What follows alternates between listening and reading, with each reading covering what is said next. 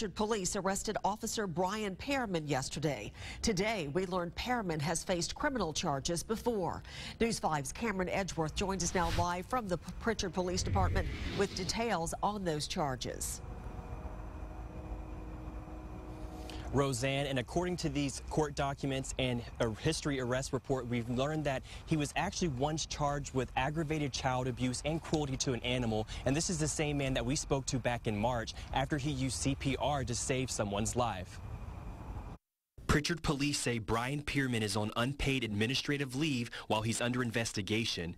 Pearman is charged with kidnapping, domestic violence, and harassing communications. This comes after the Prichard community called Pearman a hero earlier this year after he was seen saving a man's life in this dash cam footage.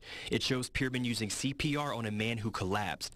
At the time, Pearman had this to say. It felt, great that I could be the officer that I know to be. News 5 has learned Pearman has faced criminal charges in the past. An arrest history report shows he was charged with aggravated child abuse in October 2013. A grand jury decided there was not enough evidence to indict him. Court records show he was also charged with animal cruelty in January 2010. Pearman was accused of shooting a neighbor's dog several times. That charge was dismissed with conditions.